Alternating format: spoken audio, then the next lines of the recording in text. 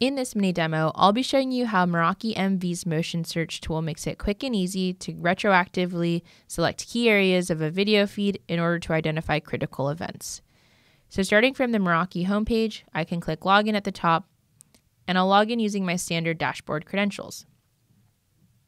I'm already logged into this network, so all I have to do is go to Cameras, and this will load up a list of all of the cameras that are in my network. From here, I can just search for the camera I'm interested in viewing, which in our case is the Biscotti camera. And when I click on this, I'll get a live feed of what's going on in the kitchen. You'll note the cloud icon here indicates that I'm not in the same network as the camera, and because of that, video is proxying through the cloud. If I were in the same network as the camera, I would see a green check mark, and this would indicate that video was streaming directly to my computer and not using any additional WAN bandwidth. Now let's say that I'm interested in figuring out what happened to the cookies that were in these cookie jars.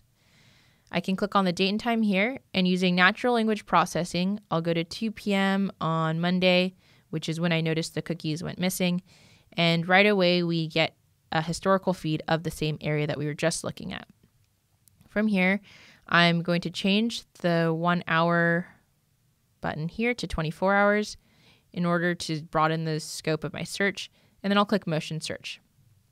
I'm going to drag my cursor over the area I'm interested in, and Dashboard automatically returns a list of motion events that happened in that area.